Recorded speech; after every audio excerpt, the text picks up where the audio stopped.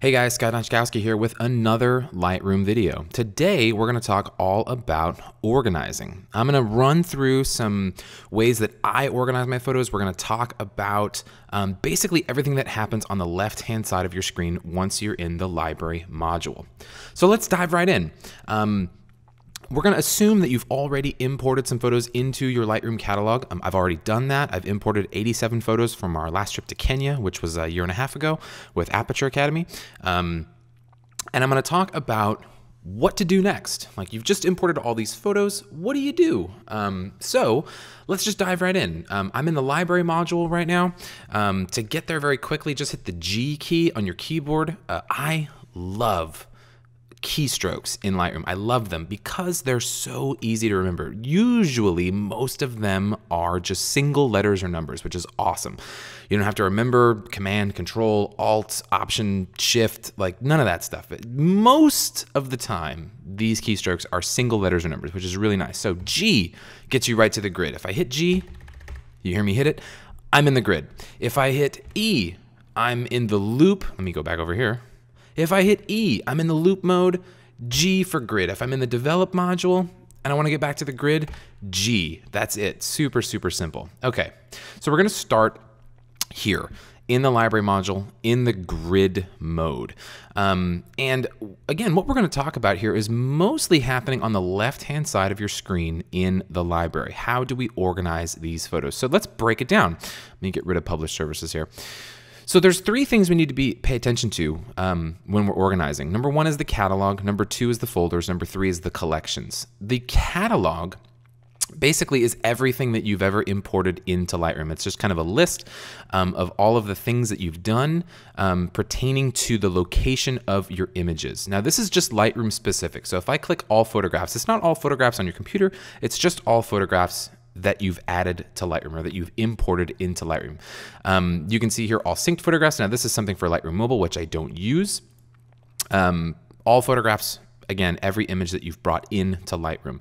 If I click previous import, that gives me just the images that were previously imported. Usually when you import into Lightroom, by default, when you go back to the library, it gives you this window here. You're looking at just what you previously imported, okay? So that's typically where you're gonna start when you wanna start organizing.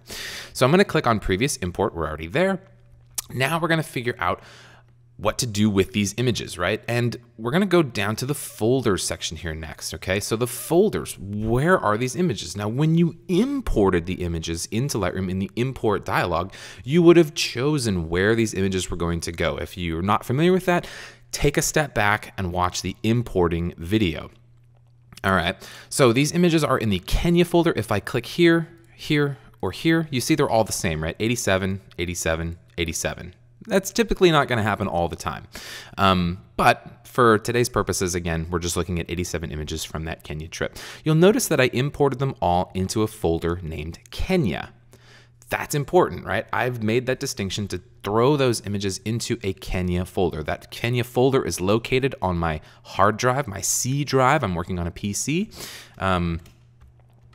And if there's a lot of things that you can do in this folders area. We're going to talk about that in a second. So this area here is just basically where all your images are residing on your disk, on the physical disk attached to your computer or inside your computer. That's what's happening right here. So Lightroom has basically a pathing system. You import photos and Lightroom remembers where those photos are. It creates a path via the program to that specific photo. That's what allows us to look at all of them in the grid here. That's what allows me to go to the develop module and actually modify them. But it needs to know, because it needs to know where these images are on disk. So that's what the folder section is. The collections area is another area that's just specific to Lightroom. So it's a way to organize within Lightroom and not on disk, okay? Very, very important distinction, usually between these two, right? On disk, in Lightroom. On disk, in Lightroom, okay? Make that clear. All right, so let's talk talk a little bit about the folders, okay? So I went on this trip to Kenya with Aperture Academy, Stephen Oakes and a bunch of people, and I took a bunch of photos, a hell of a lot more than 87. I just decided to throw in 87 here just to make it a little easier to work around. So lots of stuff you can do in the folders area. For beginning, what I can do is I'm gonna do a lot of right clicking here. So I'm gonna right click on this folder, and I have a lot of options here. Lots and lots and lots of options. The first one that I wanna talk about is show parent folder, okay? So if I say, right click here and say show parent, right now it should say hide parent. Where are you? Oh, that's right here. Hide parent or show parent.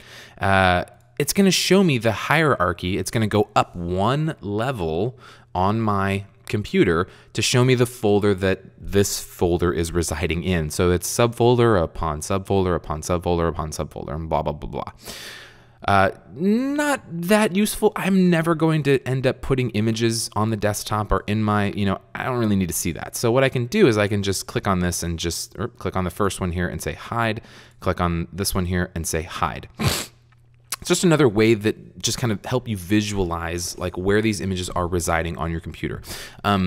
This would be akin to opening up your file manager like so, and going to the desktop and then clicking Kenya or wherever your images are. You can see this is exactly how they are on disk. You never want to move images around outside of Lightroom or in your operating system. When you imported those images in, Lightroom has made a path to that image.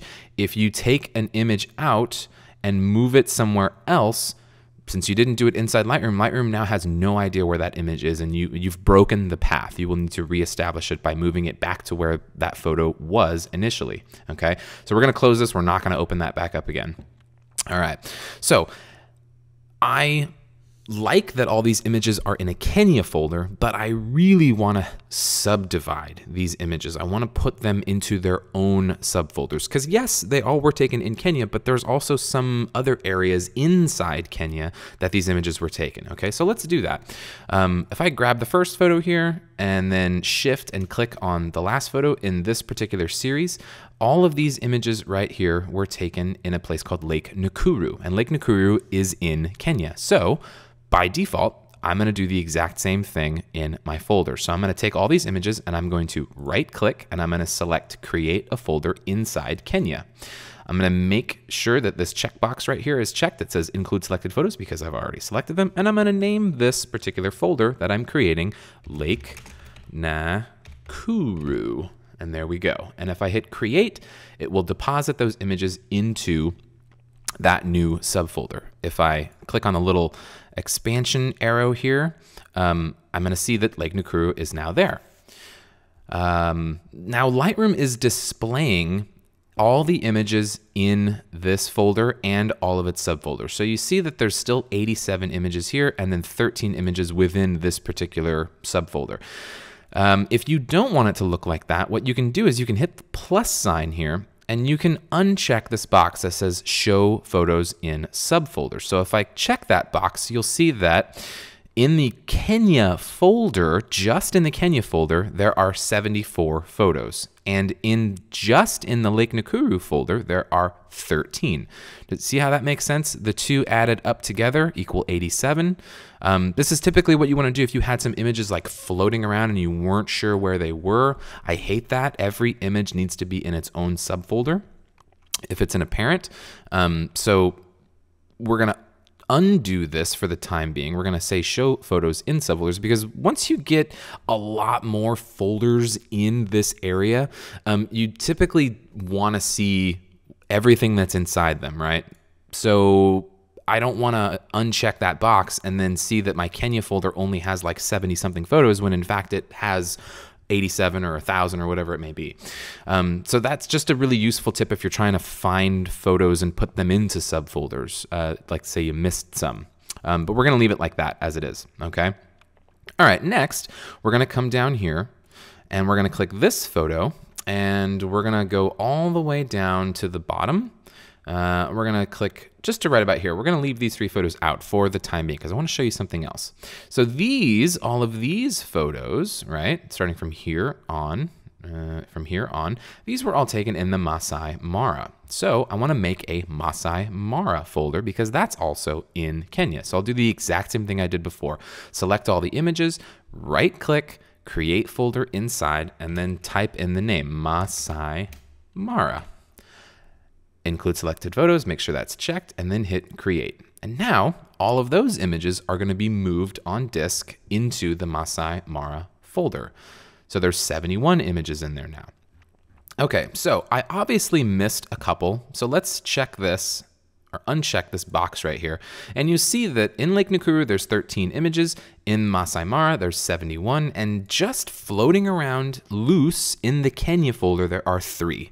These photos need to go somewhere. So what I'm going to do is I'm going to select all these photos by clicking the first one and shift clicking the last one, or maybe hitting Command A or Control A on a PC.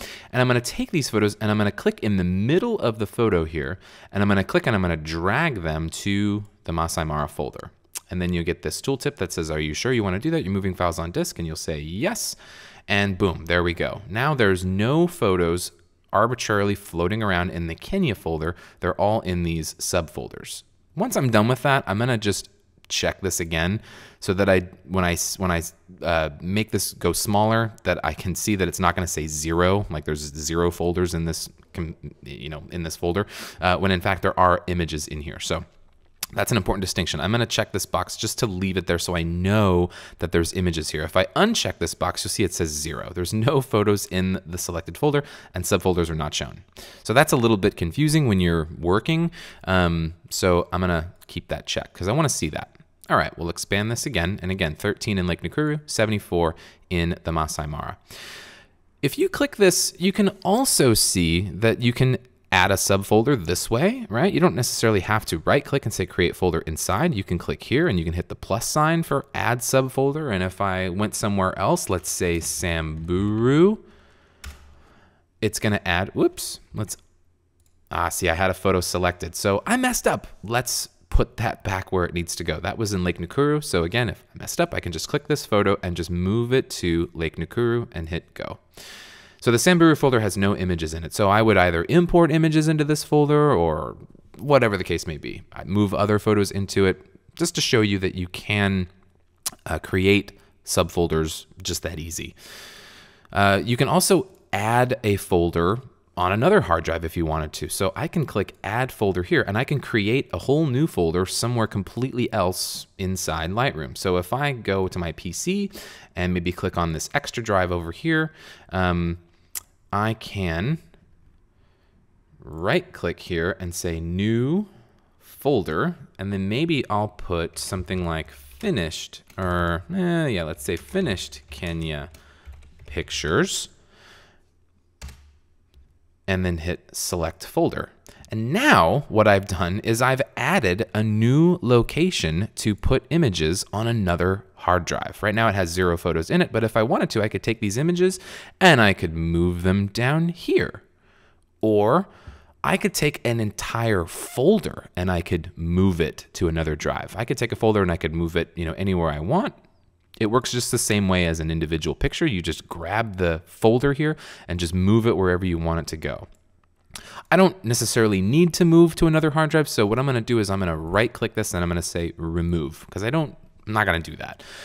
If I don't have any Samburu images now or ever, I can take this and I can right click it and say remove. So that's how you create folders and move images and folders around in this area.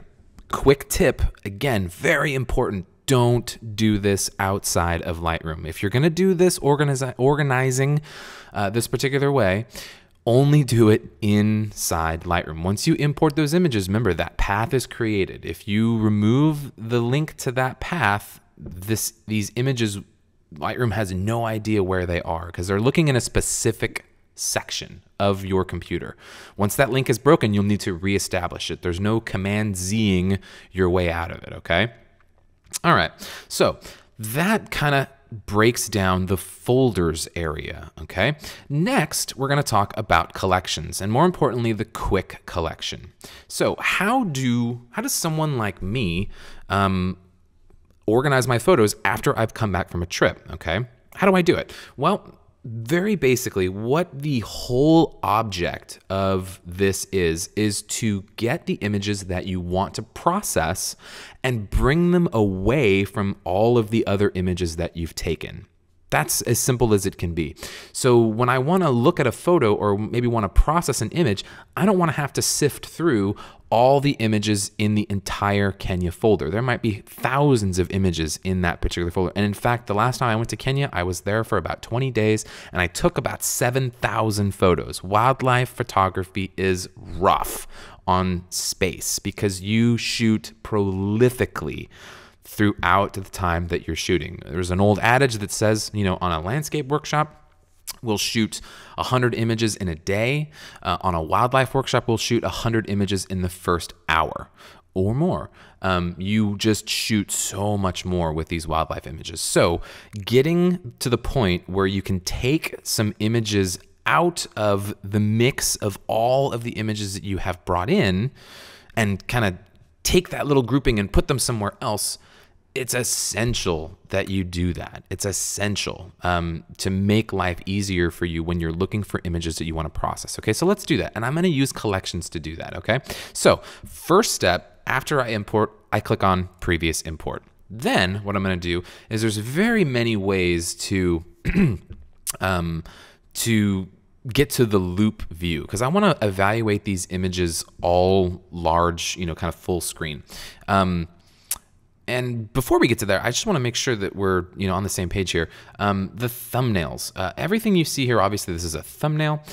If you want to make the thumbnails larger or smaller, if you navigate down to your toolbar, which is down here above your film strip, this toolbar right here, you'll see on the lower right-hand side, there's a section called thumbnails. And there's a little slider here. If I make the slider go down to the left, it makes all the thumbnails smaller. If I make the slider go to the right, you can see I make the thumbnails bigger. Another way to do that is to hold down the Command or the Control key and use your mouse wheel. So if I move my mouse wheel while I'm holding down the Command or the Control key on a PC, I can make the thumbnails larger or smaller, okay? So that's a really easy tip when you're navigating around in the grid view like this. But to get to loop view is gonna help me make a decision on whether or not I wanna edit that particular photo. So I start at the beginning chronologically, which is the default in Lightroom. You see it capture time right down here is my default sort, okay? So the first image that I took on that trip would be at the top. The last image I took or the most recent image would be the one at the bottom. Okay, so we're gonna start at the top. Again, previous import top. I'm gonna hit the space bar or the return key or the enter key or double click the photo. There's very many ways to do that. So if I double click the photo, we get there. If I space bar, we get there. If I hit the return key, we get there. And if I hit E, we get there as well. All of these things lead you to the loop view. I prefer using the keyboard, so I just like the space bar instead of double clicking. Once we get to that step, I'm not going to use the mouse anymore. There's no point. When you can use the keyboard, I can have two hands on the keyboard and I can navigate very quickly with the arrow keys to get through my film strip. And I'm going to look at all these images big like this so that I can make a determination on whether or not I want to edit them. So the next step here is really just finding the images that you want to edit. That's it. And we're gonna put them very quickly in something called the quick collection. The quick collection is right up here in your catalog. You see it says quick collection. There's nothing in there right now. So we're gonna start populating it. So again, I'm going to loop view and every image that I wanna add to the quick collection, any image that I think I wanna process that might be decent enough to process, I'm gonna hit the B key. B as in boy. So B key, and then go to the next image. B key, go to the next image. I'm not going to process that one. Nope, nope, yep, yep, yeah, oh yeah, nope, nope, nope, nope, meh, yeah, that one's cool. Yeah, oh, no. Okay, so now we have taken a bunch of images and we've programmed Lightroom to add them to something called the quick collection. So We're going to click on the quick collection. You can also hit Command B or Control B on a PC to get there. And that quick collection now is a quick repository for 23 images. These are the images that I've selected. These are the images that I think I can maybe do something with, I can process.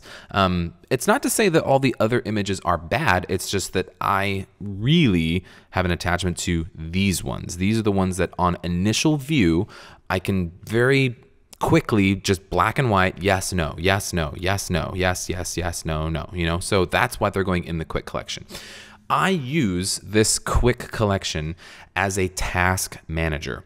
So meaning that if I want to do something, whether it's finding images to process, finding images to email to somebody, finding images for a specific project, finding images to put on a slideshow or make a book or print, I'm always going to put those images in the quick collection first to get them away from all the other images that I don't really care about at that time for that particular task.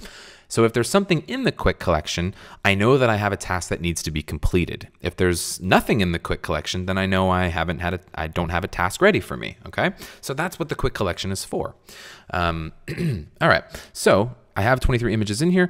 Now, since I want to process these images, that would be all fine and dandy to just go to the develop module and start processing them. But since there's only one quick collection and I use it for task management, this task has to be sort of saved, for lack of a better word. Okay, so to save this idea of finding the best images from my Kenya trip, I'm going to make a collection out of it. And you'll see at the bottom of your left-hand side here, collections is over here. So I'm going to make a Kenya collection to pull these images away from all the rest of them and kind of highlight them, make them sort of special. Okay, so I'm going to hit Command A in my quick collection or Control A on a PC. That's going to select every image that exists in that quick collection. And then I'm going to go down to the collections area and I'm going to hit this plus sign right here. And you'll see the tooltip says new collection. We want to create one of those. So yes, create collection. I'm going to name this collection Kenya, and I'm going to make sure include selected photos is checked. I'm not going to check make new virtual copies. I'm going to hit create, and then you'll see that now I have a Kenya collection, and all the images that were in the quick collection are now in the Kenya collection. They're all still selected, so I'm going to hit B on the keyboard once again, and you'll notice that my quick collection is now empty, which is exactly what I wanted. I have now a space that I can do a new task because the task of separating the great photos from all of the photos that I've taken in Kenya are now separated. But that's not the end of collections. You can also make smart collections in this collections area. A smart collection is basically just a way that Lightroom can automatically grab images and deposit them in something called a smart collection. So if I enlarge this area here, you'll see that we have some basic ones that are just the defaults. So video files, for example. So in this particular smart collection has been programmed to find every video file that exists in your Lightroom catalog, and it will automatically deposit it here. Okay, photos from the last month, it will automatically find those photos and put them into this collection. If I right click this and say edit, you can see that here is the rule, right? Capture date is in the last 1 month, right? So that's basically how you make or edit a smart collection. So I could go to the collections here, create a smart collection, and then I could name this one, let's say 7D Mark II, okay? So I want to find all of the photos that were taken with this particular camera. All right, so I'm going to put this collection inside Smart Collections, and I'm going to say match all of the following rules. I'm going to go to this area here where it says rating, and I'm going to find camera info, and I want camera, and I want it to say, well, let's hit cancel here for a second. Let me go to one of these photos because I have to know what the image or what the Lightroom calls the camera. So I'm going to go over to my library module here, and I'm in the right-hand side now, and I see model Canon EOS 7D Mark II. Okay, so we'll go back to the collections, create smart collection, 7D Mark II, match all, and I want to say camera info, camera, let's just say contains all, and I'm going to say 7D, Mark II. Okay, and then I'm going to hit create, and now I have a smart collection that is a Canon D7D Mark II. We can move this back into smart collections. So you can see that by me just doing that, I can move collections around just like I would folders, okay? If I take this and I move it kind of out here, it's all by itself. If I collapse smart collections, you'll see it's by itself. If I move it into smart collections, it's inside this little box here. So what is this thing, right? We have collections, and then we have this collection set. So you can make collection sets too. This is basically just like nesting collections inside with a lot of other ones. So for example, if I have a website that has a bunch of different landing pages for landscape, wildlife, rivers, streams, whatever it may be, I could make a collection set by clicking on the plus sign here, say create collection set, and I could name this website. Okay, well, don't put it inside the collection set there, and we'll create it. And now I have a new collection set called website, and then I could make a create collection and call it landscape. I could make another one called wildlife, and so on and so forth. So this is how you make collection sets and put collections inside collection sets. And you can also move photos from one collection to another. It's basically just going to add the photo to that collection as well. So if I really, let's say I processed this photo really well, I could take this image and I could add it to the wildlife collection inside this collection set. Now it'll exist in both. It's important also to note that collections are completely separate from the folders. So these images that exist inside the collections also exist in the folders. They are not the same. They are completely separate. So it's okay to have a image that's in multiple collections. And that's why I didn't have you guys click the checkbox that said make virtual copies, So let's go back to that really quickly. And if I create a collection, let's say with just this image here, Kenya 2,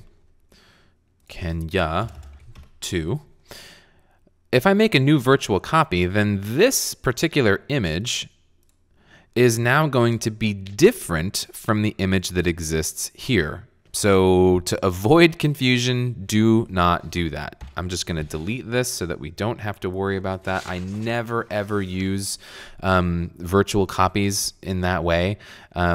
So we're going to delete this. You want to avoid as much confusion as possible. So having a lot of virtual copies of a lot of images is just a pain in the butt that you don't want to deal with. Once you get a little bit more in tune to Lightroom, I have nothing against them, but at the beginning, try to avoid creating virtual copies. So there's one other thing we should talk about, and that's deleting photos. No organizational plan is complete without deleting images. I do not delete images really. The only images I tend to delete are images that are pure white, pure black, or really blurry. Every image that I keep that doesn't look like that may be a bad composition, or maybe it's just uninteresting, I keep, because that's a learning experience for me. I'll go back and I'll look at those images and I'll say, oh, you know what? I really didn't like the way I took that photo. So the more images that I have that point that out to me, the less likely I am to make that mistake again. Because I'm just not interested. And then as my photographic mind develops, for lack of a better word, over time, there are some images that I may have taken years ago that I've maybe come around to. Maybe I have a different skill set in Lightroom that maybe I can process those images with those new skills that I didn't have before. So deleting images is just not a very good plan for me, because I end up going back and looking at those images at a later time, whether it's for compositional guidance or whether it's to process an image or reprocess an image that I thought I couldn't handle at the time that I took it. Okay, so to delete an image, it's very simple. You cannot delete an image from a collection from the disk. If you go to your collections and you delete an image, it just deletes it from the collection. You'll see there's no tooltip that comes up. There's no window that says, are you sure you want to delete this image? It just deletes it because a collection and a folder are two completely separate things. One exists on disk, right? The folders, and the collections do not. They only exist in Lightroom. The nice thing about deleting a photo from a collection is that if I hit Command Z, it brings the photos back, or Control Z on a PC. It'll bring the photo back. It'll undo what I just did. So if I really want to delete this photo from disk, I have to go to the folder that that image resides in and then hit the delete key. Then I get the option to delete from disk, remove from the Lightroom catalog, which means that Lightroom just breaks the link, still is on disk, or cancel. We're going to hit cancel because you don't want to delete that image. You can also select multiple images to delete, like so, and you can delete all these at the same time. We're not going to do that, but that's how you would delete an image from Lightroom. There are other ways to do that we'll cover in other videos, but this was just the kind of end-all, be-all example of organizing, okay? So there you have it. We've gone through organizing the folders, organizing the collections, moving stuff around, and there you have it. Thanks for watching. We'll see you next time.